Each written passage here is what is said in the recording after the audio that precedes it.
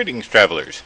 So today we're going to start the first in a multi-part series where I'm going to try and break down each section of custom main menu, which is made by Lumion and is available on CurseForge, and I will make sure to put the link to the mod in the description. But we are going to basically, I'm going to try and basically teach you the basics of custom main menu. I won't go into too much advanced stuff. That's going to be something that you'll have to figure out, but at least I'll get you the basics so you can start using a menu and getting one designed. For this example, we are going to use one that I've already created for one of my mod packs, but let's go ahead and get started. So when you first load Minecraft after adding the mod, you'll notice that pretty much the menu is the same.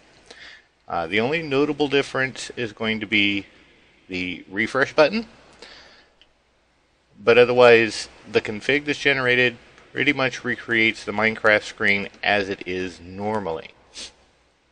So today we're going to start with the different sections. So I'll show you here. This is the file that gets generated. And if you open it up, I suggest using something like Notepad++ or Context, something that you can use that keeps the structure proper. But you'll notice that there are several sections. There's images, which basically deal with the background and the header image and that kind of stuff. And we'll get into, that's the first section we're going to go over, and we'll get more detail in a moment. There's the buttons, which is going to be your single player, multiplayer mods, all these buttons here. As you scroll down, you'll have text. That's going to be things that you see here, like this part here, this bit over here, and then other.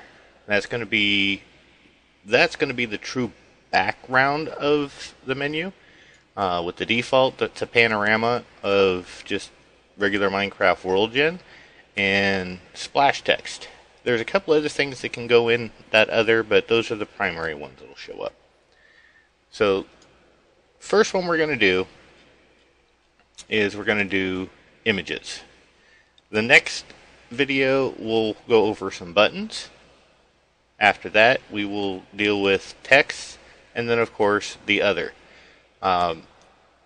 Depending on how the series goes, we will then get into a little bit more stuff. I do already have a tutorial out there for custom menus, custom GUIs, but we will revisit that in a later video after we've built the rest of this menu.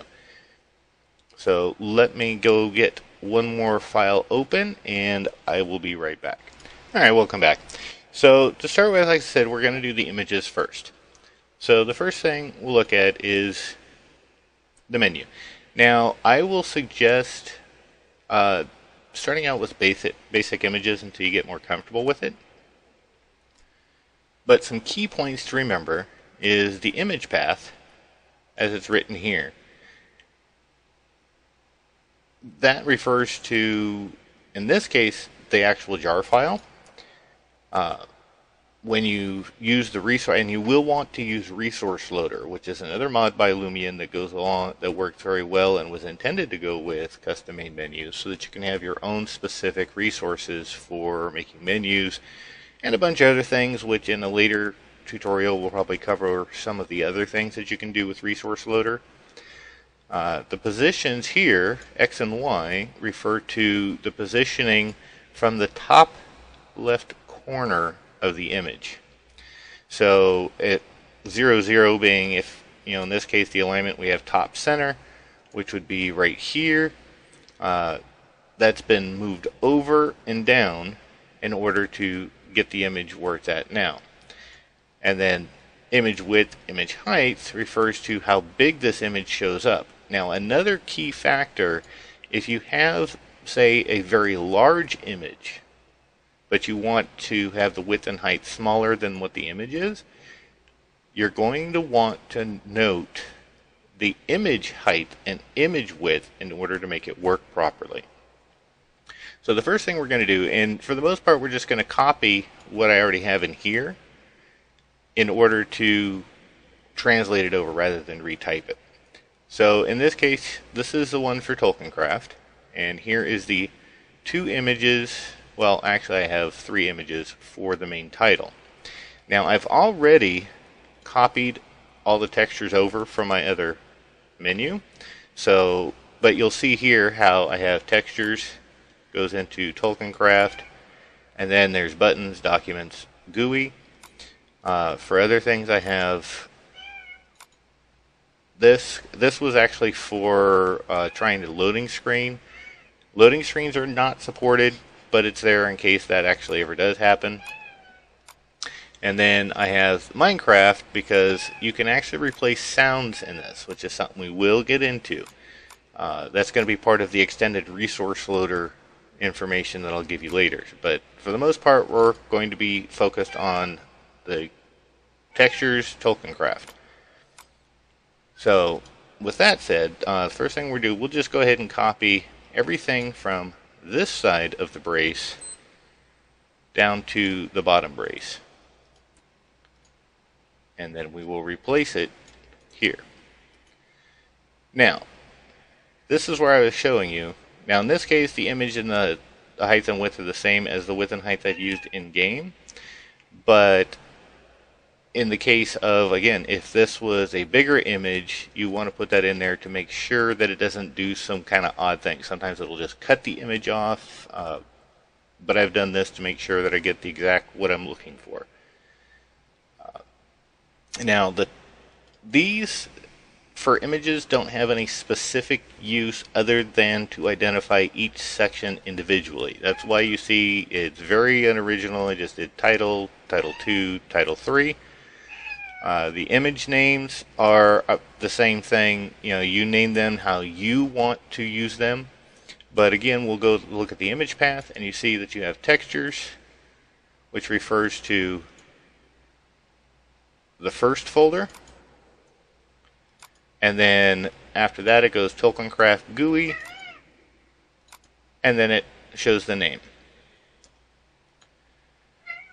And then the same thing here with the additional images. Now the other major thing to keep in mind is the layers are based on, the first one is the furthest back, so you'll have that as the bottom layer. This is the one that goes on top of that layer. This goes on top of that layer. So when you're putting your images in your background, make sure if you want them in a specific position or area or to show up in a certain way, keep in mind that layering effect, so that, you know, if I put the main background last, that's going to cover everything over. So ideally, your biggest part of your background, put that as the very first one, and then everything else goes on top of that. So if we save this and go back and then hit refresh, in this case we'll use a button later on, we'll show you about getting rid of that, you'll see the change. Now, to show you the reference, this background is this image right here. Looks like the map of Middle-earth.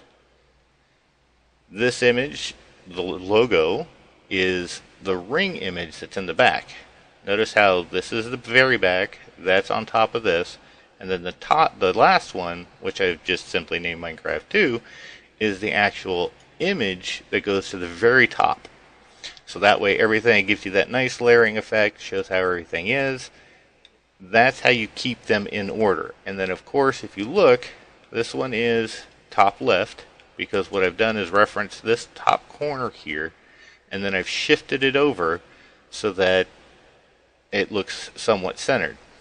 And then the same thing with the second image, which is the ring. I've done that to make it go centered behind everything. And then finally the actual title, top center, with the positioning. Now those positions are relative. So you see I'm in the standard default size.